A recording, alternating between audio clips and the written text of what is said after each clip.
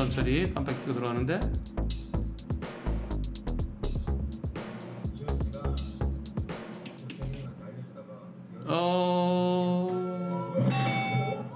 큰 차 이렇게 오면은 이때 당연히 이 차는 이렇게 돌아야 되지만은 그러나 이 차가 이렇게 들어올 수도 있어요. 큰 차는요 나를 못 보고요. 그래서 항상요 큰 차가 있으면 큰 차는 근처에 가지 말아라.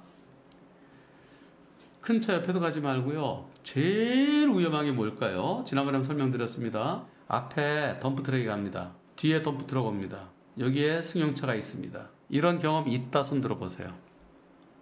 내 앞에도 덤프트럭, 내 뒤도 덤프트럭.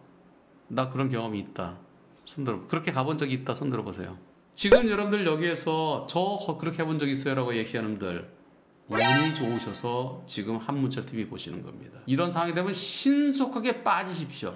왼쪽으로 빠지든가 오른쪽에는 공간이 없겠지 대체로요. 빠지십시오.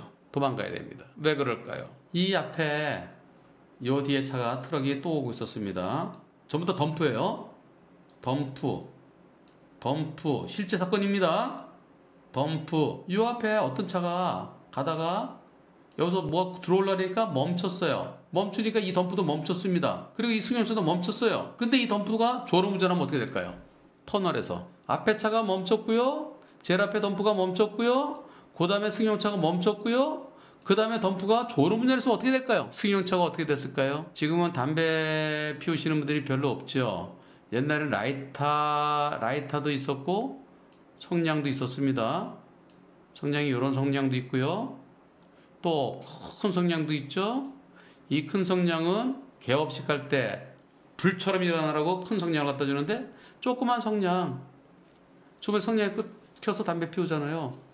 그 성냥각 팍 밟으면 어떻게 되나요? 조그만 성냥각 발로 팍 밟으면 전개됩니다. 완전히 펼쳐집니다. 그 안에 있는 성냥들 어떻게 됩니까? 성냥 황 그거요 묻어있는 거 전부 다 가루가 되죠. 그래서 이 안에 계셨던 분 여러분들이 상상하시는 그대로입니다. 저는 그 영상을 보고 큰 차 사이 절대 가지 말아라. 큰 트럭을 앞에 두고 가는 것은 내 앞에 병풍을 치는 것과 똑같다. 병풍 치면은 앞이 안 보이잖아요. 유리창 내 유리창 앞에 거기에 신문지 쫙 붙여놓고 가는 거 똑같아요.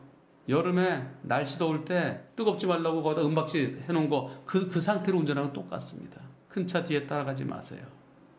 큰 차 뒤에 따라가면 멀찌감치 거리를 두세요. 그런데 가다 보니까 내 뒤에도 큰 차다?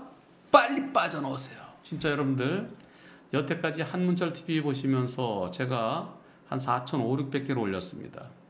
지금 얘기하는 거 앞에도 큰 트럭 뒤에도 큰 트럭 앞에도 대형 버스 뒤에도 대형 버스 모든 차들이 안전거리를 지키는 게 아니에요.